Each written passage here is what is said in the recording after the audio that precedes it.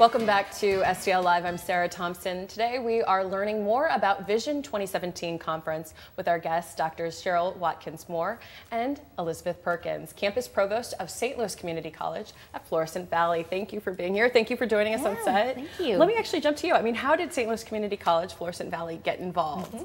Besides being friends, yes. I can tell there's the friendship there. Cheryl and I have been working with Ben Johnson, one of her colleagues, and a couple of our other colleagues toward trying to foster more of a spirit of entrepreneurship on our campus. And we're actually working toward creating a center for entrepreneurship specifically at the Florissant Valley campus. But we wanted to bring this event to Florissant Valley because our campus is majority female. It's also majority minority.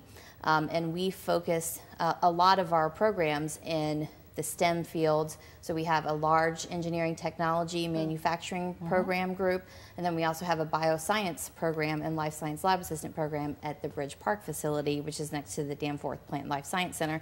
So we have students who would be inherently interested in these different speakers and events that are going to be coming, but we also wanted to show them that there are a lot of successful people in these fields, and you are going to be one of them too. Yes. So. No, I think it is a great way when you see someone who has kind of gone through it all. It sort of connects the dots, doesn't it, for people? So, I mean, when we talk about that day, the speakers, what will people experience? We are so excited. We're going to be bringing Dr. Lonnie Johnson here from Atlanta. And if you don't know him, he is the inventor of the Super Soaker water gun, which I know somebody had a Super Soaker in their house. So this little water gun was a $200 million revenue generator for him and his company.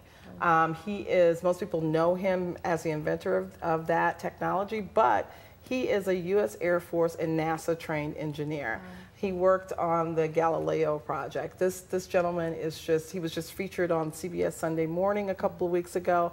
And it was funny, when we were in our planning team, we were looking to be able to bring a really high profile person here to St. Louis, and we're so happy that he's engaged and he's very excited to be here. So we want people to come out. He's going to be our lunch keynote speaker. So he'll be speaking from 12 to 1 o'clock that day. But the whole day is chock full with some amazing speakers. We've got Maxine Clark, who's on in the morning with Nicole Adewale, as well as Jose Ponce. So as you can see, we've got the diversity of not only gender, but backgrounds and experience. In the afternoon, we're breaking out into 3 breakout topics, science, IT, and manufacturing, and people can have an opportunity to really track where they want to go and listen to some really amazing speakers. We've got the owner of Froyo that's going to be there on the manufacturing side. We've got on the science side, we're going to be facilitating workshops on how do you come up with a business idea. So this is not your typical, grandfather's conference where you come and you sit and that's it. This is very hands-on. Our focus is when you walk away from this conference, because we have a purposeful networking at the end, where you get an opportunity to meet a lot of the people that have graduated from some of the training programs that we have here in St. Louis.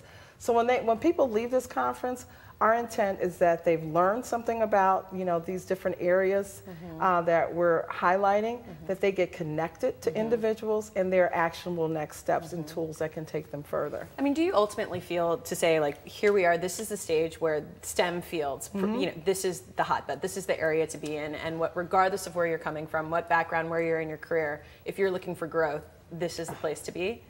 I think that the St. Louis Community College, they do a wonderful job every 2 years of outlining the state of the workforce and what their research have shown. I'm taking this out of you. No, you go right ahead. You're doing a great job. But what they've shown is that if you're in STEM, this is where these jobs are. And STEM is science, technology, engineering, and math. If you are in any of those areas, there are jobs of the future.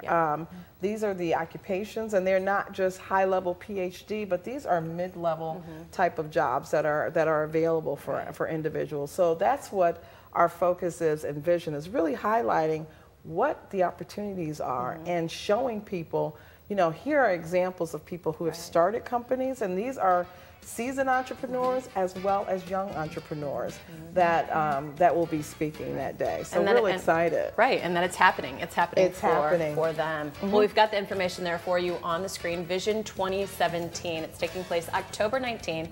8 a.m. to 6 p.m. on the campus of St. Louis Community College, Florissant Valley at the Physical Education Building. For more information on the details of the day, the agenda, everything, go to visionstlouis.com. And thank you both for being here. Thank you for having us. Thank you. Yes. All right. Well, there's going to be more STL Live right after this. Please stay with us.